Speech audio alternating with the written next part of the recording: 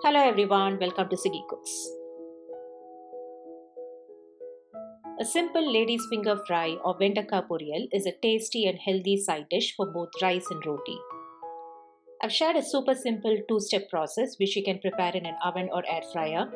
With very minimal effort, you can make non-sticky and crispy lady's finger fry, a completely mess-free way of making this traditional recipe which no one would have told you before. I've taken 500 grams of lady's finger. Choose tender lady's finger for the best taste. Wash them and dry thoroughly with a kitchen tissue. Cut them into medium thick rounds.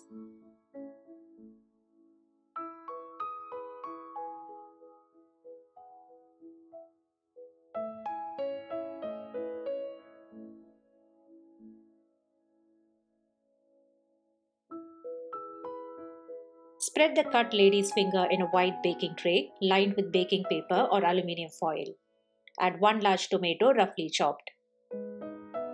Add 1 teaspoon chili powder or sambar powder or any masala of your choice.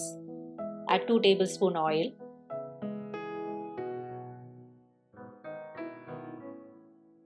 Mix evenly and do not add salt at this stage. Bake in a preheated oven at 200 degrees Celsius in fan-forced grill mode. While the lady's finger is getting roasted in oven, we can prepare the tempering. Add 2 tablespoon oil in a cooking pan. To the hot oil, add half teaspoon mustard seeds, half teaspoon urad dal, and 2 teaspoon chana dal.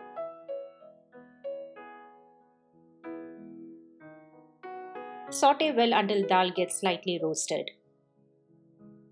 Add 1 red chilli and few curry leaves.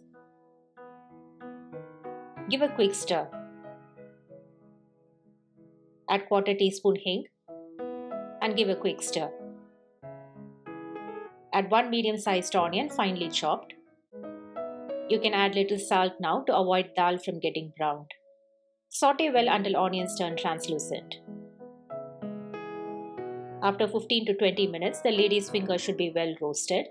You can adjust the cooking time in oven depending on how crispy or soft you want the lady's finger to be.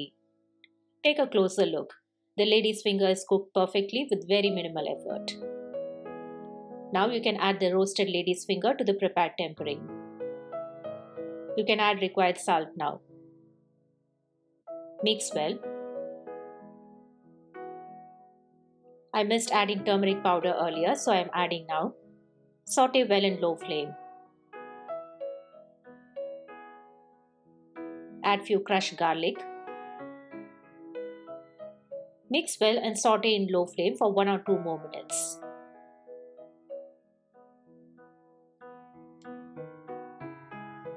And your tasty lady's finger fry is ready.